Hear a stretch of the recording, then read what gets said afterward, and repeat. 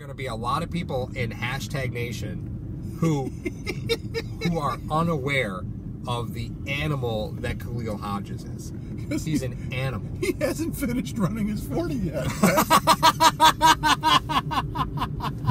Once he's done, they'll know.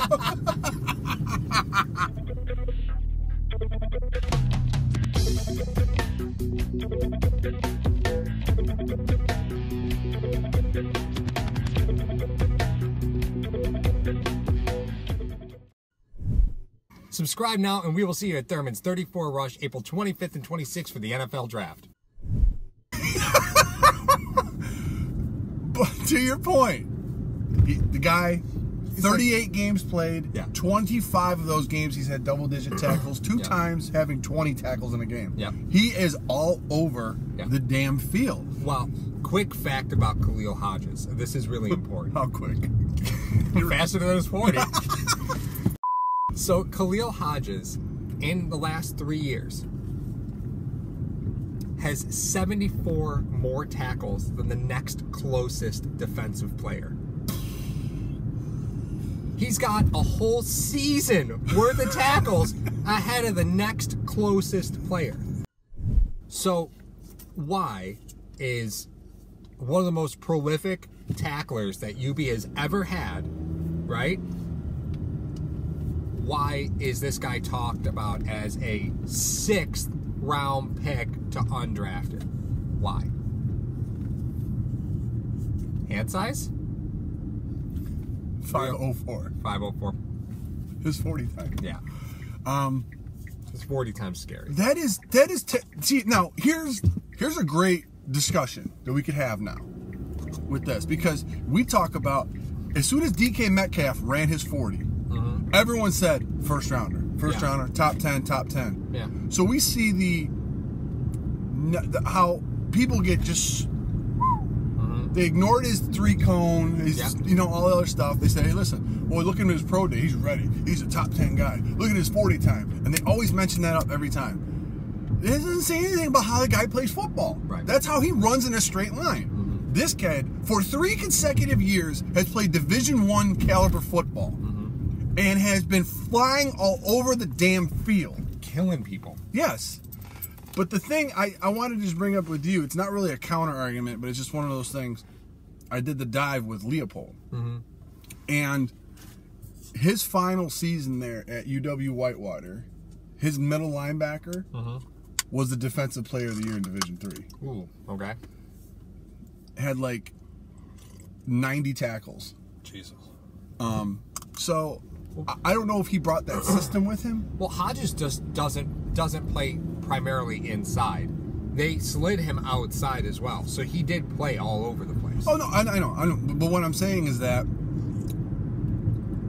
if that kind of a system that he brought, defensive scheme, came over and is like, listen, this is geared to what we're gonna do is we're gonna take our best defensive player and it's gonna free him up. Whatever system we have, it frees him up to make tackles. And in the case of, I think the guy's name was Cole. I can't remember what his name was, but he was the defensive player of the year in Division III, Leopold's last year at UW Whitewater. So if that's the system that's set up, like we talked about with Jackson, for that person to be successful, but how do you ignore a guy that's had over 400 tackles in 3 years? Yeah, it's madness, right? So first off, the one thing I will say about Hodges that I really like is he doesn't really have a problem getting guys off of him. But again, you look at competition and you can say inside linebacker going against subpar interior linemen. Yeah. Yeah, okay. How many is he going through, though? Right. You can make excuses for production, right? Saying that he's just a better athlete. I love his field vision. I love how he gets to the ball carrier. If I could take everything from here and put it on Tremaine Edmonds, he'd be unbeatable. And that's not saying that we. And I don't. And it's. And I'm not downplaying Tremaine Edmonds at all. I'm just saying Tremaine Edmonds is a freak inside linebacker. Yeah. From a physical standpoint. You're just saying that this guy, that Hodge, is just that you can't run a 5 and be in all the positions he's in to make tackles. Right. If you don't know what you're doing. Right. But the thing about it that's bothering me is that, all right, this guy's not talked about as not even a day 1, day 2 pick, and this guy just flies all over the damn field. Mm-hmm. All right, you're talking about conference. Great. Well, he has more tackles than anybody. Yeah. Forget conference. Right. All right. His 40 wasn't that great. Who cares? Who cares? If he can get from over the center to tackle faster than anybody else, I don't care what his 40 is. Right. So that, I think, is what's happening. He's 6'1", 230. Mm-hmm. But we talked about it as well. In the new systems that happen, for him to be a 3-down, if you're drafting in the first 2 rounds, he's got to be a 3-down back at least. Right. 3-down back. 3-down linebacker. Yes. So that means that on 3rd downs, he's going to have to cover. Can he cover? How is his ability in coverage versus any of the top linebackers that are scouted? Because that's probably what's dropping him to the 5th and 6th round. I can counter that. Are you ready for this? Sure. Khalil Hodges had the 2nd lowest QB passer rating when targeted. Really? Yeah. Who was he on mostly? Because I didn't hear about a tight end in the MAC going anywhere. Again, right here, but that's how easy that you could. That's what I mean. You look at the production, and you say, well, okay, he's got great field vision. You know, he really cuts through the hole well. Well, is that because he's playing against guards that look like they're playing with one arm? I don't know. It's the MAC. Right? We always do that, but that's just, I mean... Well, we do that, but draft rooms do the same thing. So you look at production, you say, okay, well, he's got the 2nd best QB passer rating. The quarterbacks have the lowest... Let me rephrase, because it's upside down, right? Mm-hmm. So when a linebacker has a great QB passer rating, what that means is the quarterback has a very low QB passer rating. When they throw it at him. Right. So when he was in coverage and targeted, he had the 2nd best defensive rating. If you're looking at QB rating as being the measuring stick, right? But again, you look at who is he covering. Exactly. Who is he covering? Yeah, I don't. Right. But that's the kind of the cheap way out. It is. Like, the cheap argument out. And I'm not trying to make an argument against the kid. What I'm trying to say is, okay, was he covering a slot receiver or a tight end? Because that's a big difference in a pro style versus a spread. Right. What was the down and distance? Mm-hmm. You know, I need to know those factors. Was he always just man up on a tight end on 3rd and 15, and the guy ran a drag? Here's the deal.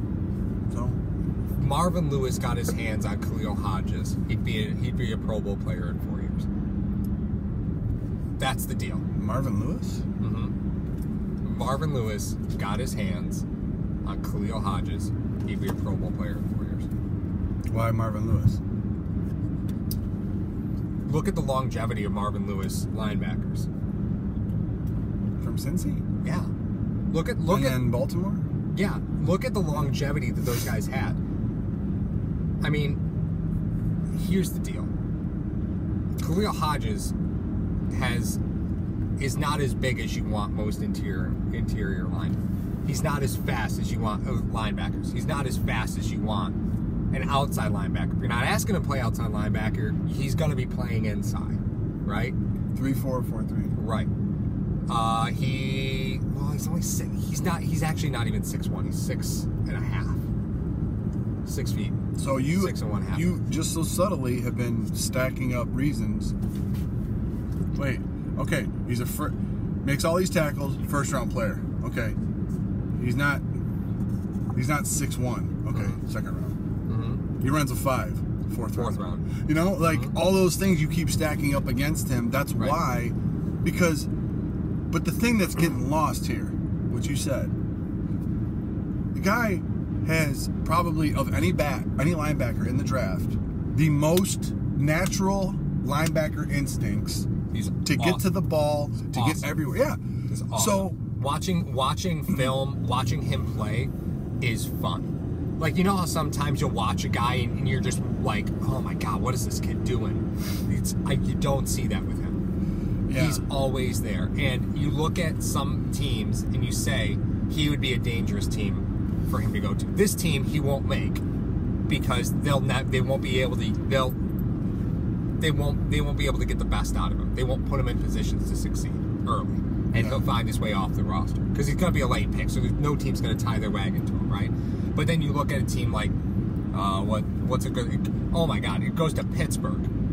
Linebacker, you right? Well, this guy was a Butkus fine. He was on the Butkus watch list. Like, you can't make that many tackles and not be on it. He's very, very talented, but height and speed are going to be the things that are going to be knocks against him, and those are reasons linebackers go undrafted. You can't downplay them. Those are reasons linebacker go undrafted, and this kid should, because he is really talented. Now, is Khalil Hodge the equivalent of a running back that would get picked for the Bills? What do you mean? Can develop, doesn't have to start right away. A guy that you could take a fifth, sixth, or seventh. Those are the flyers. Yeah. If he goes to a team that has linebackers already that are solid, he could probably go to Seattle. Yeah. He could probably go to Carolina. He could probably go to who's got a solid nucleus of linebackers? I don't know. But that point being is that he can go to a team where it's much easier to develop somebody's physical traits than their mental. Mm-hmm. So if he already has it upstairs, then okay, this your rookie year we're going to work on speed, overall speed and quickness. Watching Khalil Hodge on film reminds me of watching Roquan Smith on film. Wow, it really does. Pretty high praise. It's, again, I'm not talking about physical traits. I'm just talking about the way that he approaches the game. Watching him reminded me of watching film on Roquan Smith. Inside linebackers are so devalued in the draft, right? Super devalued. We thought, but then Roquan went ninth. Roquan went ninth. Yeah, he went super high. So ridiculous. But that was the first time we had seen. He went high. He did go high. But that was the first time we'd seen an inside linebacker fly up draft boards. Yeah. The fact still remains that you look at a player like Khalil Hodge, and he should be on an NFL team, and he should be drafted. But height and speed are gonna kill him. But if he ends up in the right situation where a team is willing to be patient with him and understands that he's not playing sub packages, you go nickel, he's coming out. That's it. If you're comfortable with that arrangement, he's going to be a great player for you. Yeah. But you can't, I don't think you can ask him to stand in the middle in a sub package. I think you got to take him off. He's great in coverage, though. Right now. Okay. Right. Great in coverage. Covers really well for a guy that runs like a center. Like I said, though, I mean, Runs like a center. You got a guy that playing a tight end, covering a tight end in the MAC and covering the slot receiver in the NFL coming across the middle. Not the same. Are two different animals. Not the same. But I mean, that to me is the one reason why I don't like everyone that just goes on the stats and all that. As far as the physical traits. Agreed. He's not 6'1". He ran a 540, and then we joke about it. Yeah. We joke about it, but that shouldn't be what discounts what this kid is as a football player. Right. It shouldn't discount that. I agree.